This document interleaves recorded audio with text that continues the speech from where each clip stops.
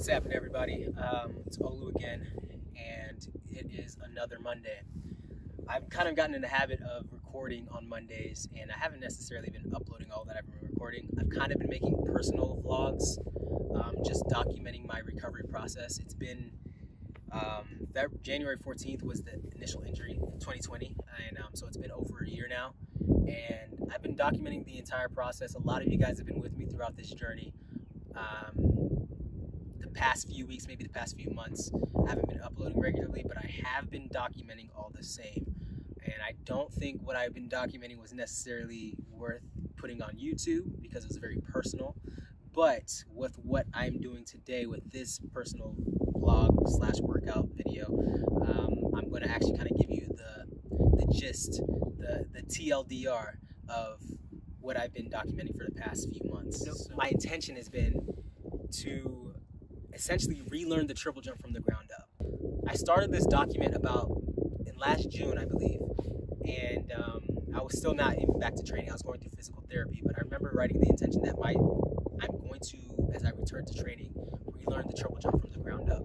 Now, what I mean by that is I'm going to focus on the little things that I completely neglected pre-injury.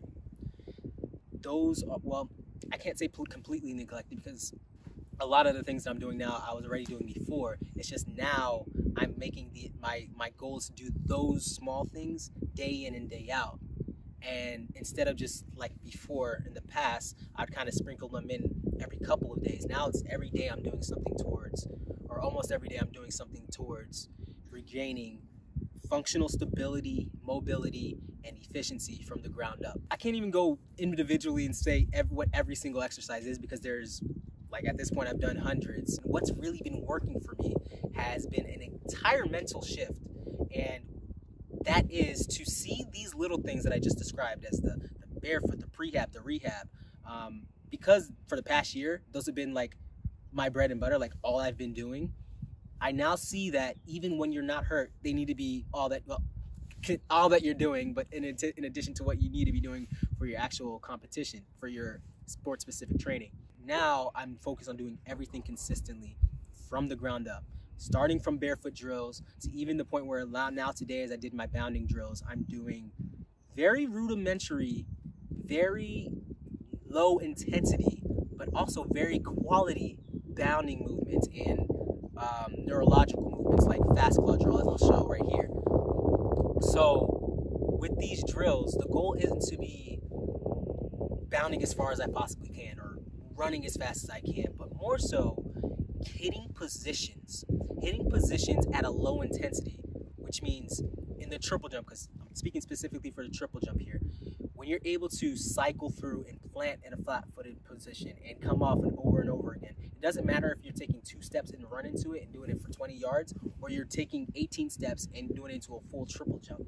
To be able to hit your positions consistently is a scalable thing, and it's discipline, but also, yeah, it's a discipline in your technique that now when you're training at a low capacity, when it's time for you to increase your capacity, when, like, for example, for me, when right now I'm training at a lower capacity as I still go through the injury recovery process, I'm still able to get technical work in so that when I am at full capacity, I really haven't missed a beat. In fact, I've made much more progress because I've done the little things so consistently day in and day out that when it's time for me to put spikes on and jump, the rudimentary is already taken care of and I can start to fly. My first time triple jumping was 18 years ago. I didn't take it seriously back then. But by the time in 2006 when I did start taking it seriously, 15 years ago, holy crap, that's a long time, I've been a student of the sport since then.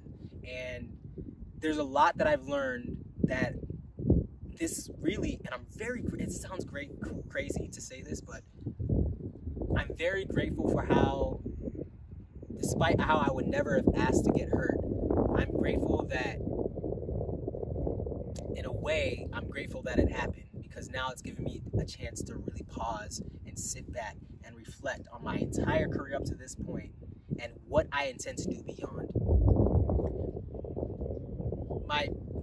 I can't really describe it any better than that. My mentality has completely shifted in the better, and now I'm really valuing what I'm doing on a daily basis versus just trying to get through practice to make it to another meet to jump again.